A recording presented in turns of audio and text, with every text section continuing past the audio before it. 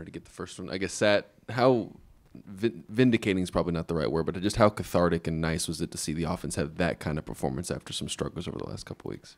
I mean, honestly, it felt great. Just the execution of it. The best part's just to experience that with our guys. And, you're close with those guys that you go through, all the different struggles and the good times with. But to have a game and to see those guys competing and playing complimentary football and executing and making plays, just to experience that with our players and watch them play as free as they did was really neat.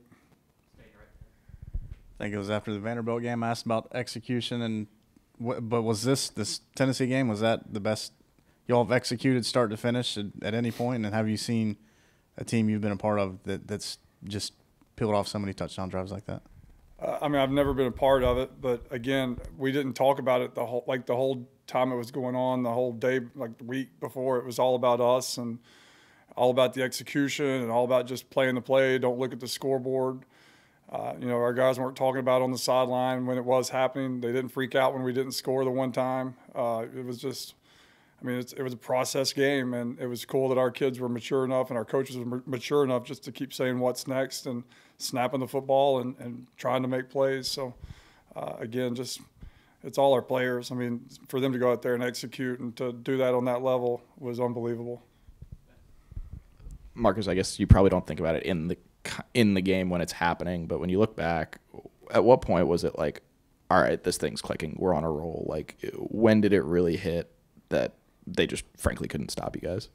I don't know if it ever did. I mean, the whole time you're not scared, but you're always thinking, especially playing a team like that. You're like, holy, we're only up 21. They're getting ready to get the ball back. There's 4 minutes. They can score, so fast. So you never relax. And really, like, at no time did it even hit me that we were scoring at the rate that we were. It wasn't ever like, hey, did you? I never hit my brain until we got in the locker room, and I was like, no way. And it was. So, again, it was just a process game, and I was just proud to watch our coaches coach and players play. Marcus, the night Spencer had, was the best he's had anywhere in his career. Just what was different for him in that game compared to what we've seen from him in the past several? I think he was just, freed up, just challenged him. Again, we say it every week. He grinds at this game, and he knows that he needs to improve like we all do, and he works at it every single day. And so, the layers and layers and layers and layers. With every failure, if you don't fix it, if you do it in vain, then you're wasting an opportunity. You see him come back every week, and he grinds that out, whatever the issue is, and he gets it fixed. And I think it's just layer after layer of development. And he was able to free himself up, and he was in the zone, and he played his ass off. He was locked in. You could tell 2 or 3 days before the game, just the conversations and the football conversations that we were having. You could tell that he was ready to roll. Sat in preparing for Tennessee, did you guys scale anything back? Shut some things down, slow it down, take out packages or what have you? We tried to mainstream it as much as we could. I guess the trendy word everybody wants to say, simplify. I don't really know what that means, but. We got some plays together that we thought our guys could execute, and we repped them all week at practice, and then went out in the game, and that's what they did. And is it as simple as taking that same playbook and taking it to Clemson, or is it, the defense is completely different, so you got to prepare for that? I think it's the same mindset of just Coach Beamer said it best out there at practice. Like it's not going to be the team that wants it the most or hates each other the most or that goes out there and has fancy plays. It's going to be the team that plays the best. So I think it's just getting some plays that our guys can go out there and execute no matter what's going on, and taking care of the football and not having any missed assignments. Those are the plays that we'll take with us and go out and try to execute during the game. When you have a game like that on offense where you scored almost every single time, literally, what do you try to improve on as an offensive coordinator? What do you look back on to try to actually maybe take another step going into this week? Is there even anything? There's, a tremendous amount. That was a great game, but as soon as the game's over, I could tell you 1,000 things that I should have done different. I could tell you 1,000 things our players could have possibly done a little bit different. Again, you score those touchdowns. We're not going to complain about that, but you're never going to be satisfied. You're always going to be grinding. You're always going to be trying to, fix issues and become a better version of what you were the last time you were out there. Seth, what was it like to have the field stormed? What did you do during it? Well, my wife grabbed my hand, and then I said, where's Harper? And she said she was right behind me. And so I couldn't relax. I mean, people probably thought I was losing my mind because I was locked in trying to find my daughter out there. And thank God Miss Beamer, saw her and grabbed her and got her into the locker room. So that was a little nerve-wracking. I really couldn't enjoy the whole mob scene. I was sitting there like, where in the heck is my daughter? I couldn't see. It was scary, but thank goodness that Emily found her and everything was good. But I've never been a part of anything like that. It's very overwhelming, and you see it on TV all the time. So it's really cool to be, with your family and your players and guys just to experience moments like that.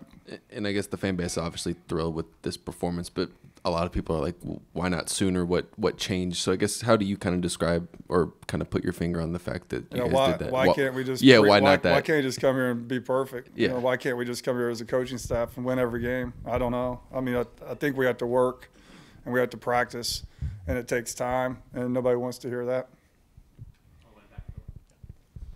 You said you got a sense from Spencer a couple of days before the Tennessee game he was locked in and was going to play well. What kind of sense are you getting from him so far this week? I don't want to. You're going to make me jinx people. I don't want to do that. But like yesterday, he had a great day. I think he probably threw around 60 to 65 balls, and I think one ball hit the ground. It was a drop. Today he's out there. Maybe not as high a completion percentage, but I mean, he's just so locked in. It's fun to watch him because he's getting more comfortable being a football guy, being within this offense. He knows answers to this offense now. He knows issues and how to fix them. And, it's a product of a lot of hard work that he has done himself, not non-required hours that he spent learning and developing his skill set and developing his brain and his football IQ. So it's fun to watch him out there. Obviously, Clemson has a lot of the same personnel back from last year. What's just sort of your impression of seeing them on tape so far? Their front four or five, or I mean, you can't really say front four, but their defensive line in general, depth and everything is just really, really, really super talented. The speed and the hands and the length and the athleticism and the size inside. I mean, it's going to be an issue for us. Like, we have to be smart with what we ask our guys to do because those guys can wreck a game really, really fast. And then you throw the second-level linebacker play that they have, just the intent, the football knowledge and the way that they play on the back end is really cool to watch. Those 22 and 0 are really, really, really good football players. And then the back end have played a lot of football as well. So we're going to have our hands full. Like you said, it's the same personnel for the most part as last year, and they really got after us. So we got a lot to improve on from last year, and we'll keep working this week, and hopefully we can do that. Sad, how optimistic are you that Lloyd and/or CBS can go? I'm very optimistic that I'm going to hedge my bet that at least one of the two will go. If both of them could, that'll be great. Can't. No, Coach Beamer handles those questions. Marcus, not to, I guess, jinx it again, but I think Spencer's only thrown like 2 interceptions in his last 7 games. I mean, he's really hasn't turned the ball over, has kept it in check. I guess what is it just a matter of like what you're saying? He's seeing the offense better. He knows where things are. I mean, what are you seeing with him and sort of being smart with the football and giving guys a chance to make plays? I think just continuing to play. I think if you go back and look at his interceptions, a lot of them are deflected balls and things of that nature. So, I mean, there were some that were dead on him, and then there's some that, if it hits you in the face, you got to catch the ball. It can't go to the other team. But I think just, we focused on it. And I think the more that he understands just the timing he can play with now because of the understanding of the offense will allow him to take care of the ball. But that's going to be huge this week. I mean, we can't put the ball in danger, and we've got to make sure that we're, throwing it away whenever we need to. And if we have to take a sack, we'll take a sack, but we don't need to be giving the ball to the other team for sure. So you mentioned at least one of those two guys potentially playing. If that is the case, do you still anticipate that DK Joyner package where he's a quarterback and you're using kind of that power run game to still do that? I mean, that's kind of morphed into our offense now. I mean, we just try to find as many things as we can for our guys to do. Like, I mean, we have football players on offense, but, we're laughing about the other day, like, you can say you're a receiver if you want to, but you're really a quarterback. But you can say you're a quarterback if you want to. You're really a running back. And Xavier, you can say you're a receiver, but you're kind of a running back too. And then, Spencer, you can say you're a quarterback, but you're kind of a receiver too. So, like, Nate, you can say you're a tight end, but you're kind of a receiver, but then you're also kind of a running back. So we've just kind of adapted and got the players that do things the best in those positions, and it's really a credit to our players, just the type of kids and the way they attack things, and they're able to go out there and do things at different spots. And I guess the offensive line, how would you just evaluate the performance they had, and how good was it to see them handle a pretty disruptive Tennessee front? It was very good, very good. And, Tennessee still made some plays and got us on some edges, but I think our guys had, played with a lot of strain, which is what we asked them to do. And I think Nate Atkins being in there in pass protection helped out a lot as well, just, being where he's supposed to be. So, big week this week to see if we can put 2 weeks together. We haven't done that yet. So I should have included this in the personnel question, but obviously a new coordinator for their defense is similar or different, or the exact same as what Venables was doing? I wouldn't say the exact same, but I'm going to do a fake scale of 1 to 100. I'd say he's 85% the same, but there's a couple different situations within the game where he's totally different than Venables, but still a lot of the same structure, a lot of pressures, movements, simulators, things like that. I don't know if you saw Juice Wells' comment after the game, but he said that you told them before the game, basically, F it, we're going to let it all hang out. When did you come up with that philosophy? Was that just kind of spur of the moment, just trying to rally the troops, or was there something different about how you wanted to approach that? No, I really meant. I didn't mean it to be funny. It was like, what do you have to lose? What do I have to lose? Like, everybody doubts me. Everybody's doubting us to have a chance to do anything. Let's play free and go out there and just let it go. Like, who cares? If we screw it up, we screw it up. Like, let's just go play, and that's what we did.